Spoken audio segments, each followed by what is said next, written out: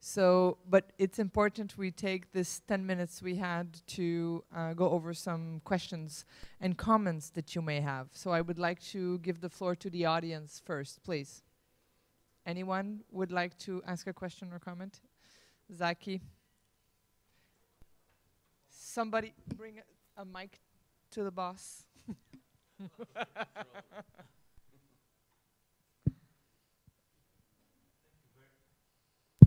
Thank you very much. Excellent presentations. In fact, I really enjoyed. In fact, I'm very familiar with what Michael and Helen has presented, and I thank them for their excellent presentation.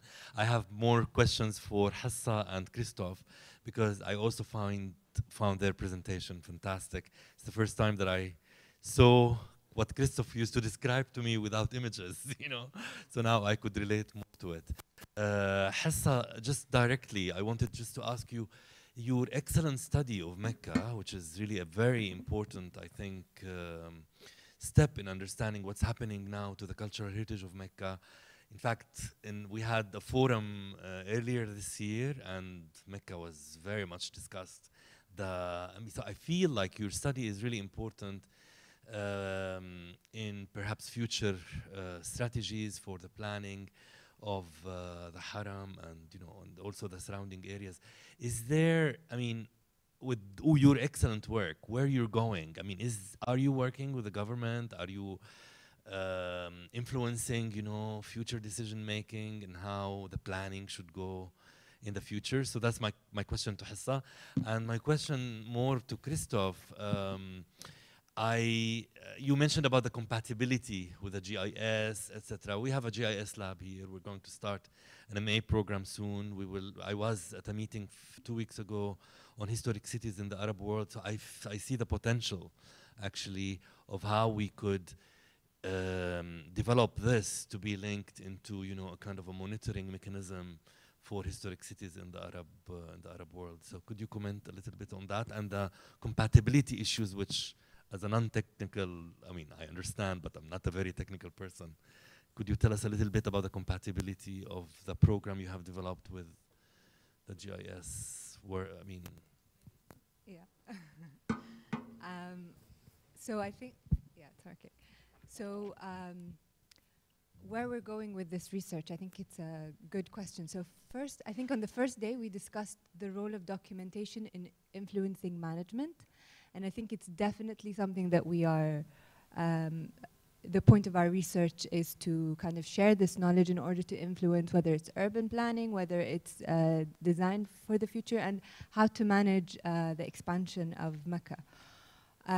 What we do usually is we have this open platform. So we're always engaging with the public, and we feel that it's a very strong effort and very necessary to help not just raise awareness locally, but also you start to get a lot of information and different perspectives of the city.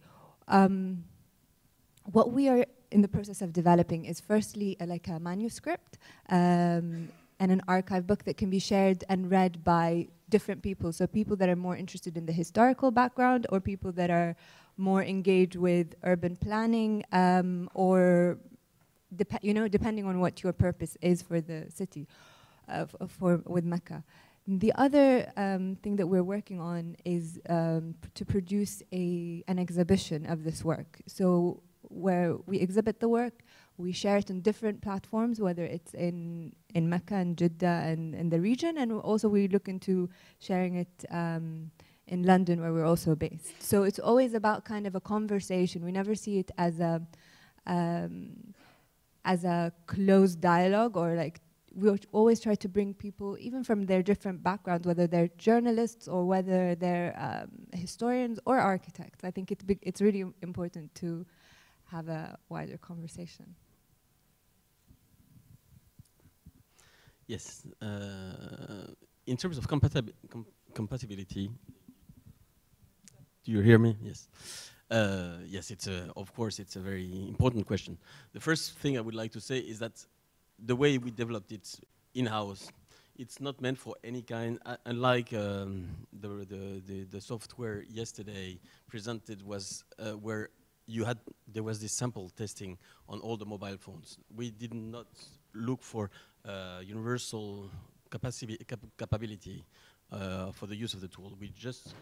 It's basically, the tool is built with open source bricks, computer bricks, which are in the sense that they're elements that have been collected by the computer team that are available and that are supposedly compatible with almost all tools like Apple or Google or interfaces are, yes, and Unix and all this.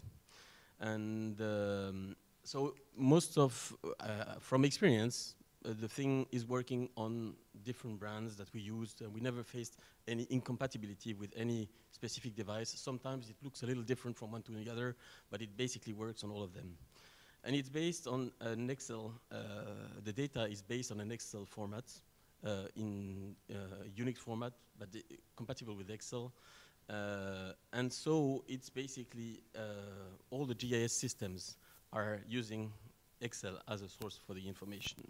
And they're all compatible with Excel-based format. So basically all the GIS tools can take directly the data from and automatically collect the data from the Excel table. You just have to attribute the columns or the data to the maps that you want to have. And you can directly link, appear on the map with the data can show on the maps directly from the table. So basically if you, for example, I'll give you an example very basic. If you give values to the different plots of, or different houses, and you have a map of these houses, on the map, according to the value that you have on the table from 1 to 5, for example, you have the red, the 5 will become red, will show red, and the 1 will show green, and it will be automatic. And the map will update itself as long as you update the database. So when you change, you work on a house and you restore it, and it becomes, the color will change automatically from red to orange or to green on your map. And this is what it's meant to be for the management. And it's the same goes for the monitoring of the sites. We were talking about it for Abu Dhabi, for example, because they have teams that are working and surveying more than 450 sites around very different, very wide distances. And they don't have the human resources to do, to work, to do this monitoring, regular monitoring of the sites. So basically, the monitoring of the sites can be, is really processed through this system, would be automated, and the people would not have to work from the office anymore. They would go on the site, complete the data, update the information, and immediately when they're home, upload it, and it's there. And it's there with the date, with the people who did it, and so on. And you don't have to worry about processing, putting names to pictures, adding, organizing your files. And also, I didn't mention this, but when you work in big offices for the management, you have different people working on the same files or interacting from different angles. And many times you don't know where the access is, who somebody works and registers its pictures in one way, the other does it in another way, you don't know where to find them. Everything is in this system, everything, you don't have to worry about it. It's all in one place and coded in such a way that you just have to type your keywords, your GPS, whatever, look at the map, and you have the access of the information. So in terms of compatibility, it's based on the GIS through the Excel file. And in terms of computer systems, it's, as I said, it's Unix-based. So. Yeah, thank you, Zaki. I know that this is a concern as a former person who's worked on inventories, and now as a funder, it's definitely something that I'm concerned with.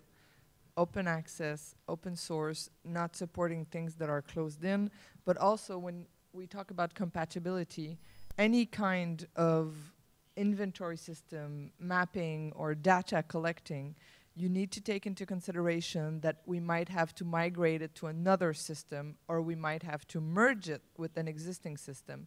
So if engineers could work on this compatibility, it would be key, because otherwise we will be doomed into having to support different systems who will be working in isolation and in silos. And this is definitely not something we want to do.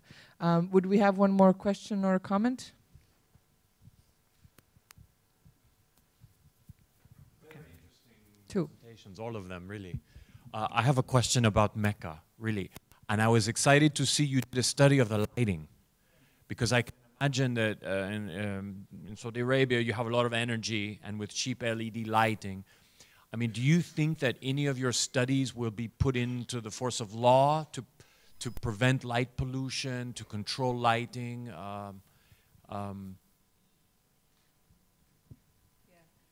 Is there a problem with light pollution there? I imagine, yeah. I'm not sure if we can call it light pollution. So there you have a very special condition where, so the mosque itself, the Grand Mosque, needs to be super well lit, and you exactly. And when you're there, you have this kind of feeling that even if it's 4 in the morning, it doesn't feel like it's 4 in the morning. You know, because there's no time limit. There, the sense of time is very different to any other city because it's constantly shifting and it's always about the movement, actually. So in terms of light pollution,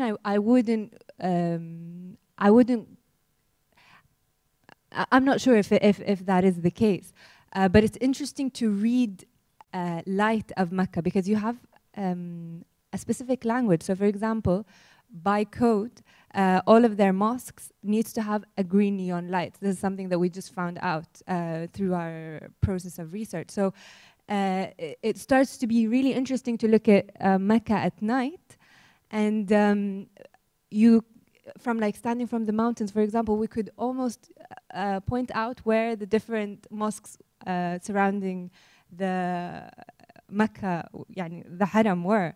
So for me, I think light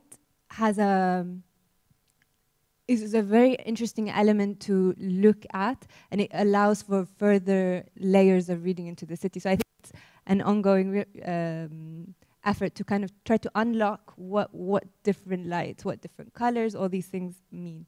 Let me rephrase, maybe not light pollution, but there's a code or a law that says that the mosques have to be lit more than other things. Because I can see how maybe a hotel, you may have too much lighting for a hotel, or... So I think in terms of program, you need that. I'm not sure if it's a code. So there is a code for the mosques, but it's not a code. At least I'm not aware of it being a code throughout. What we witness is that there's a difference because the unplanned settlements are illegally, and they have no infrastructure. How they tap into the electric infrastructure of the city. So this is where you kind of start to understand where lighting is almost as like illegal areas, wealth distribution. You start to get a lot of different layers, whether it's social or economic. So it's, yeah, and I think we share this information with other entities. Now we're partnering up with a few governmental bodies to just share the work. And I think hopefully that's going to be an interesting prospect. No worries. Thank you. Yes, sir, please. دكتور سيف من جامعة الشارقة. سؤالي الدكتور مصطفى أيوة من جامعة عجمان. ما شاء الله بحث رائع ونقاط واضحة، لكن ما أدري يعني أنت ذكرت أنواع التراث مادي وروحاني. أنا أتصور يعني روحاني يقصدوا فيها أكثر شيء ديني، لهذا التعريف اللي متعارف عليه هو مادي ولا مادي. لما نخلط بين لا مادي نقصد فيه الروحاني، توجهنا أكثر شيء إلى الاتجاه الديني. شكرا. شكرا للأخ على هذا السؤال. وحقيقة الروحي والمادي هي الحياة بكل صفحاتها تنقسم إلى مادي وروحي. لا يعني الروحي شو الترم المتعارف عليه؟ لا يمكن أن نقصر الروحي على الدين أو العقيدة، وإنما كل الأشياء غير الملموسة غير المادية تدخل في الإطار الروحي. حتى السلوك، حتى المزاج، حتى الرؤية، حتى الأمل، حتى التفكير، حتى الخيال، كله يدخل في الروحي. وبالتالي الروح تسمو على المادة، والمادة هي من نتاج الروح. وكل الأشياء التي لا نلمسها كالعمارة والفن والنقوش والوثاء، كل الأشياء الملموسة هي نتاج وإسقاطات للروح على المادة، فتظهر بشكل إنجازات. وحقيقة حتى في الأوراق التي احنا سمعناها هناك تمييز كبير بين الثقافة وبين التراث وبين الحضارة وبين الروح وبين المادة، وهذا في طبعا جدل عميق.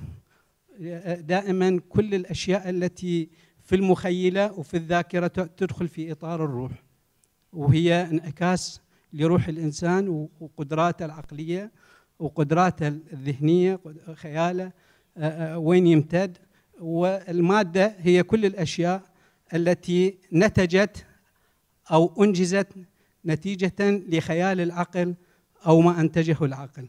كل الأشياء المادية التي نلمسها في المادي هي من نتاج العقل، والعقل هو انعكاس لروح الإنسان، فالروح تتجسد في العقل والخيال وكل الأشياء الأحيان المنظورة وغير المنظورة، بمن فيها الشعر والعاطفة وكل الأشياء تدخل في الروح. شكرا جزيلا. أنا أتصور أنه في ترمولوجي متعارف عليها، يعني أنه مادي ولا مادي، ما عندنا روحاني كيف تفسر اللامادي؟ اللامادي يعني هو غير المنظور وغير الملموس. وين يدخل؟ يدخل في إطار الروح وفي إطار الرؤية وفي إطار الخيال. لأنه في ناس ما يؤمنوا بالروح أصلا. اللي ما يؤمن بالروح هذا عنده مشكلة، لأنه الحياة من دون روح عبارة عن شيء لا يمكن فهمه. احنا نفهم المادة والمادي، كل الأشياء المادية من خلال الروح، والروح تتجسد في العقل وفي الرؤية وفي الخيال وفي التخطيط وفي كل الأشياء. فالأشياء التي لا يقبلها العقل لا تقبلها الروح، وبالتالي لا يمكن أن نفصل الروح عن العقل. فالروح هي الحياة بتجليات العقل، وكل الأشياء التي تنتج عن تجليات العقل نتيجة الطاقة الروحية هي عبارة عن إفرازات للأشياء المادية التي نراها مجسدة في إنجازات الإنسان. شكرا جزيلا. Thank you. If you don't mind, we can continue the tangible intangible conversation, because it's a very interesting and very important one, over coffee. Actually, in some countries, I think Ethiopia, the coffee serving tradition is intangible heritage. Thank you so much to our speakers. Thank you, everyone. It was very interesting. Again, we've learned some things, and we'll take a short coffee break. Thank you.